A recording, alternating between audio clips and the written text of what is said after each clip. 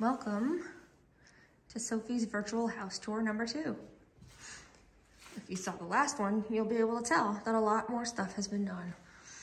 We have the big doors in the basement.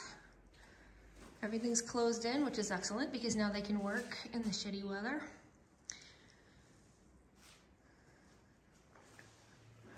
So we have pipes back here for the toilet. And then there'll eventually be a little guest room space over there with wooden walls and not concrete.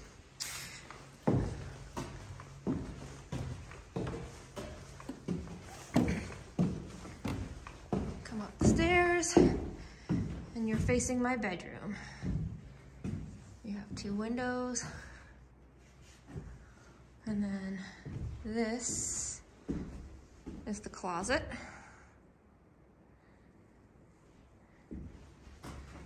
Come out of the bedroom, and over here is the bathroom.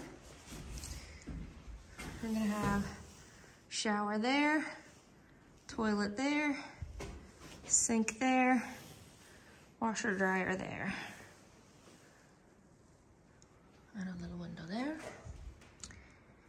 Then you walk out this way, and we're gonna have the living room over here, and that door goes out to the catio, which has not yet been built. That's gonna have to wait until there's no more snow. And then over here is the kitchen. Lots of windows. So the stove is actually gonna be here. Sink over here. And then only lower cabinets, so they don't block the windows, no upper cabinets. And then right at the middle, between the kitchen and the living room, will be the little peninsula that comes out with some stools. And then, around here is the stairs to the loft. Mostly storage, lots of cat toys. And the loft is only coming out to here. It's not going all the way across. It's like a half loft. But we're gonna have storage and then cat condos and toys for Mario and Luigi to run around. And inside, probably some bird feeders out there.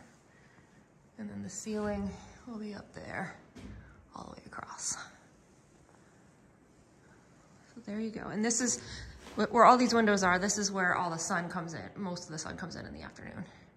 I'm hearing from people that live around here that sometimes they don't even need heat in the winter at a certain time of day when there's so much sun. There you go, making progress.